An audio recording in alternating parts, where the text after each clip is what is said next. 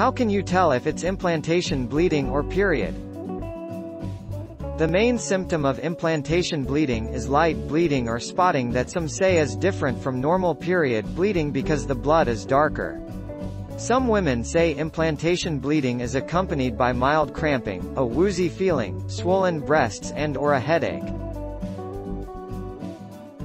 How early can you take a pregnancy test?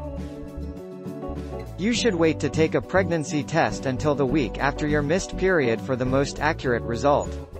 If you don't want to wait until you've missed your period, you should wait at least 1 to 2 weeks after you had sex.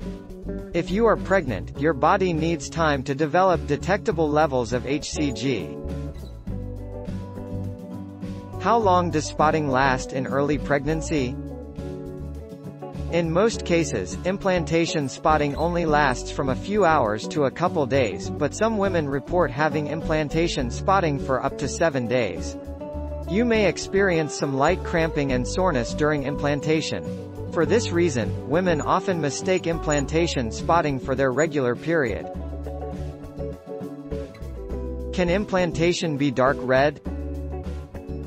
Blood from implantation bleeding is typically dark brown or black, which means it's older blood, although sometimes it can be pink or red as well. You may notice some light spotting of a few drops to slightly larger amounts. Can implantation bleeding last 5 days? Inspect the blood. The amount of bleeding is usually very light as well. Implantation bleeding usually lasts no more than 1 day. In some cases, women may experience a few hours of spotting and nothing more. Some women may experience a single spot of blood and discharge with no other signs. Don't forget to subscribe and hit the bell notification for more of these videos.